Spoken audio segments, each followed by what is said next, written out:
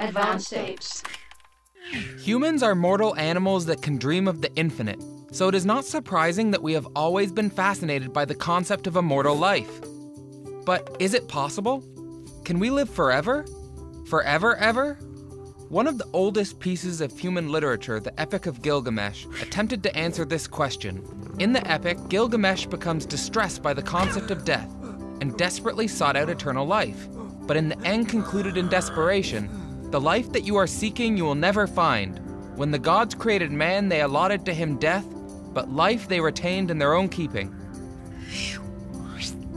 But Gilgamesh's warnings about seeking eternal life went unheeded. Our species inherently strives for eternity.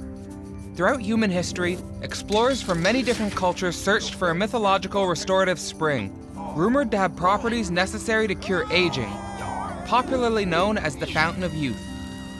Many religious traditions dreamed of paradise, a metaphysical realm free of all suffering, pain, and aging.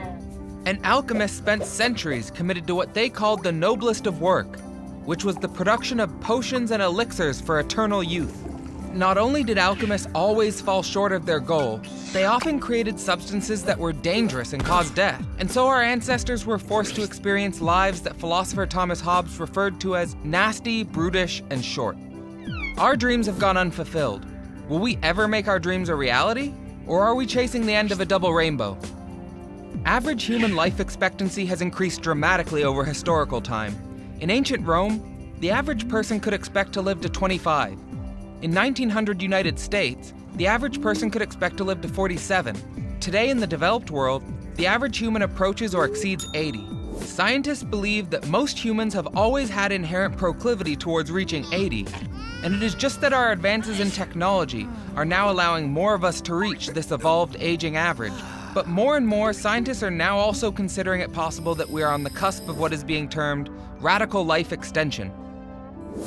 Radical life extension is not hypothesized to come from an elixir or a stone, but rather consecutive and overlapping revolutions in genetics, nanotechnology, and robotics that will transform the human form.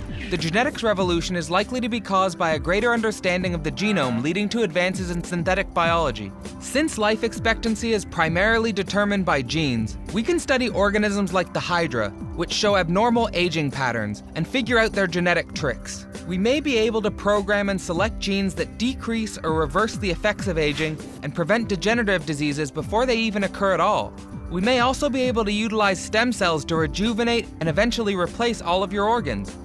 Going to the hospital would be like taking your car in for a checkup to get a replacement muffler or a change of tires. But as geneticist George Church points out, we can theoretically replace every organ except the brain.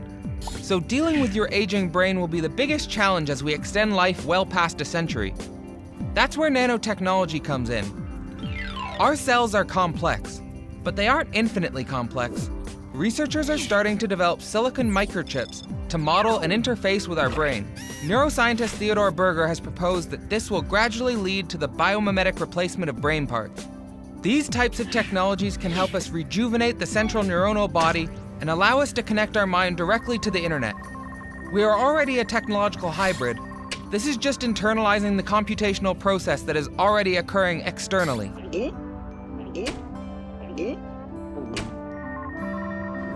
Finally, strong artificial intelligence should also help us lengthen our life.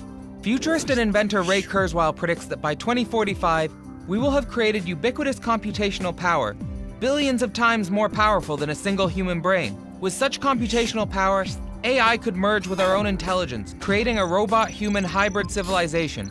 This event has been termed the technological singularity. In this new world, humans will become increasingly non-biological. We will have the knowledge and the intelligence to indefinitely extend our existence and back up our mind.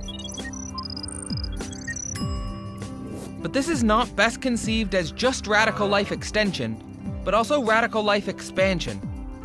We will have the abilities that most of us think of today as superhuman, which may not be as strange as it sounds. You and I both possess abilities that a human 200 years ago would have categorized as magic, like the ability to talk to anyone on the planet instantly wherever we are, or swallow a pill to cure us from a previously incurable communicable disease. In terms of how this process may materialize, Kurzweil explained that we will get to a point 15 years from now where, according to my models, we will be adding more than a year every year to your remaining life expectancy, where the sands of time are running in rather than running out. Of course, not everyone agrees.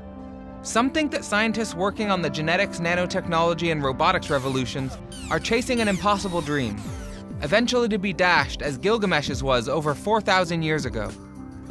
But what do you think? Will the science of the 21st century give us radical life extension? Or are we destined to dream forever about eternity? Let's discuss this in the comments. And as always, thanks for watching, and don't forget to subscribe. Advanced Apes.